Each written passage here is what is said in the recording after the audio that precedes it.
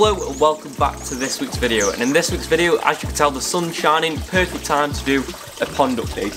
It's not the best pond update because we've still got the string algae problem, and if you didn't see the last pond update, we still had it then, and it has got worse. So, as you know, you feed the fish a lot less, if any, through the winter, so I've not fed the fish for a couple of months now, but the water temperature is still absolutely freezing.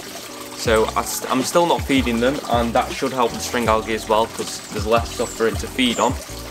But I've got the proper string algae treatment this time in this video, and we're just going to do a full maintenance clean on the pond as I talk to you about my future ponds with this pond and another pond I am also building. So let's jump into starting cleaning it.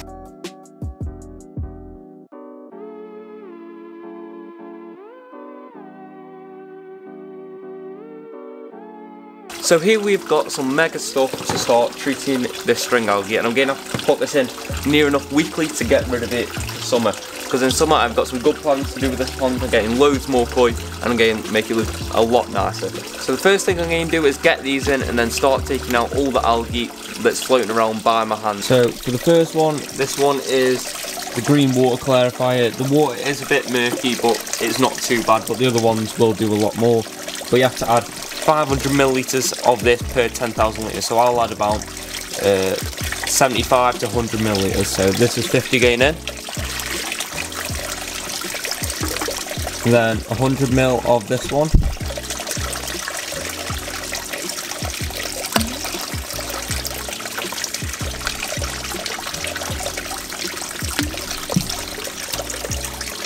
then 20 ml of this oxygen booster just scattered across the surface of the pond.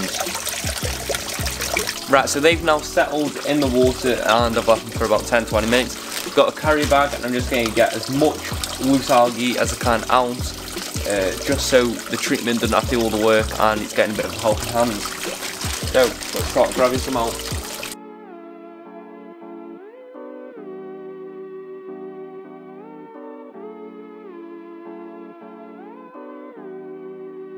So now I've got most of the algae out. I'll show you how much of that bag it filled up in a minute. So the majority of it is out now, and what I'm going to do now is I'm going to start draining the pond. Just do a little water change. You don't want to do big water changes if you've got a string algae problem, but I do need to do one as the filter is very dirty.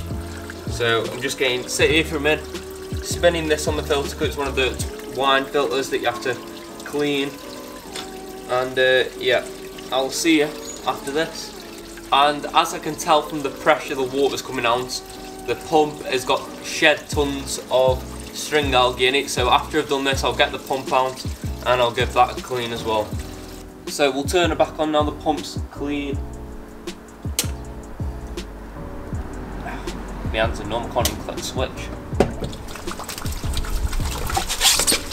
And then I'm going to spin this a bit more now, there's more pressure. And then swap it over to the main pump. And then all I really need to do now is get a sponge and clean this blade out. So I'll get a sponge now. Better than a sponge, I've got a hard bristled brush, so we'll get this nice and clean now. Now when the pond's cleared up from the filter, it will start clearing up, and I'm going to put that treatment in once a week. So it gets rid of this string algae as fast as I can, but this bag is literally half full of string algae, so that was not good. I've got rid of most of it now, there's literally only a tiny bit left just on all the walls, but not thick clumps, so the fish couldn't get stuck in them. The fish couldn't get stuck in it anyway, koi don't usually, but Steve the sturgeon, he does get stuck in it sometimes, but there's not enough for him to now get stuck.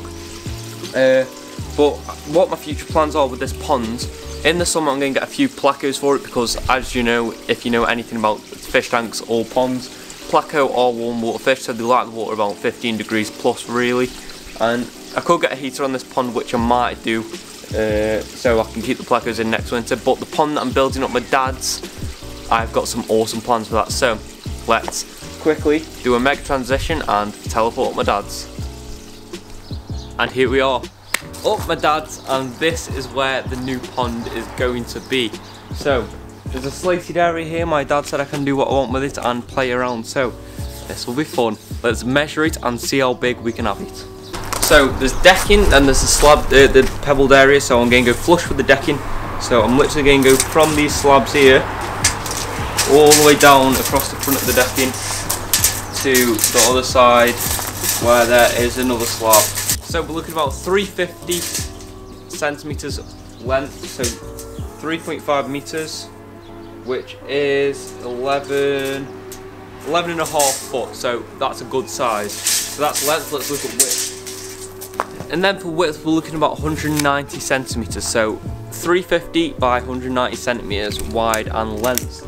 And then I'll be digging 2 or 3 foot down, probably 3 foot down, and then 2 cinder blocks coming out of the ground from there. So it'll be about 5 foot deep altogether, which is a mega depth. And there's something even more exciting about this pond. Apart from that, it's going to be absolutely huge. I haven't worked out how many gallons or litres it's going to be yet, but I will work it out and put it on the screen now. So yeah, you can see it's going to be big. And the most exciting thing about this pond hasn't even been said yet.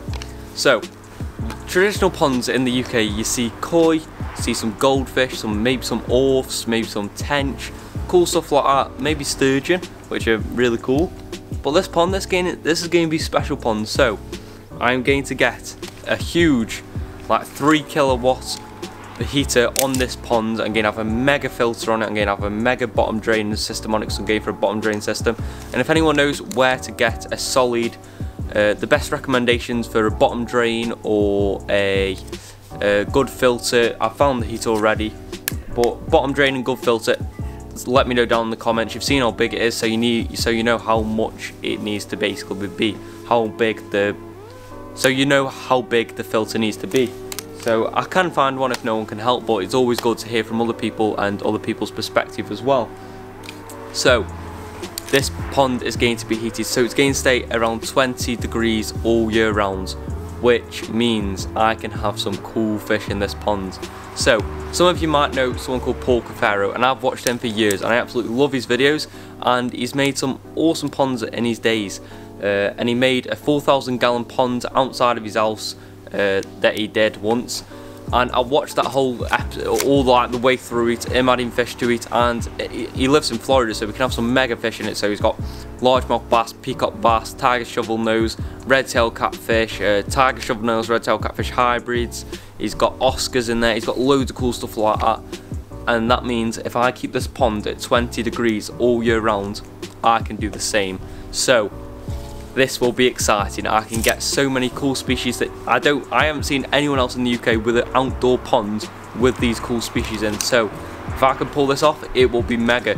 But it's going to cost a lot to run, and it's going to cost a lot to make. So make sure you go down below and subscribe. But yeah, we're going to get some mega fish, mega footage, and I'll do loads of videos on this pond after I've stopped playing with the tape measure. Put it down now. So we get loads of mega footage, loads of different cool videos on this pond, and it's going to be absolutely awesome. It's going to bring loads of a new audience to the videos. We can name the fish, we can hand feed them, because most of these fish will eat other fish.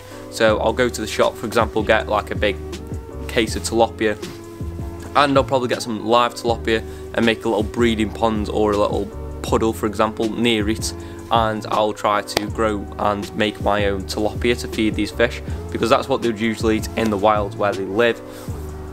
Technically, because they are invasive where they live, but they are everywhere there. But yeah, that's my plan. It's going to be a huge pond, it's going to be a mega build, but it's going to be expensive.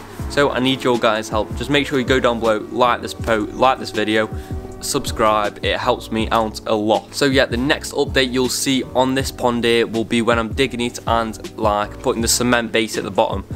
So that will probably be mid to the end of Feb, maybe beginning of March. So that's when it's going to start. I'm going to start saving up my money, start getting everything I need to get for it.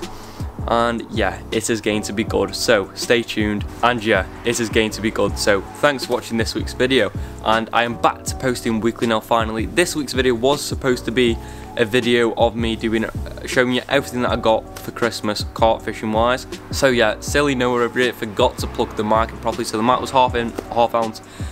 So the whole video is just static noises while I did a full video when I went fishing. And I also did a session with Matt Catches, proper sound guy, but the whole video there as well. I don't know what was up with my mic that week, but I've fixed it now anyway. I did go fishing with Matt, and his link will be down in the description below, and it was a mega session. But if you want to see that session, because I did not plug my mic in or sort my mic out properly, so the whole video is gone for me. But if you want to see that session, head over to Matt's channel. It's a mega session, and we just went up Morton Fisheries, and I'm sure we'll get on the bank very soon. But this seems fun. Matt, if you're watching, maybe even come out with this in the summer, would be a big hand. But yeah, so we're going to have cinder blocks coming out the ground and down to the floor. We're going to have thick insulation boards to keep the heat in, so we don't need to run that heater as much because it's going to cost a lot to run. And yeah, it's going to have a good filter. I'm going to work out how many litres it is after this, find a good filter. But if anyone else got good suggestions, let us know. So that will be it for this week's video. It is all exciting and I can't wait to do this. So thanks very much for watching, and I'll see you in next week's video.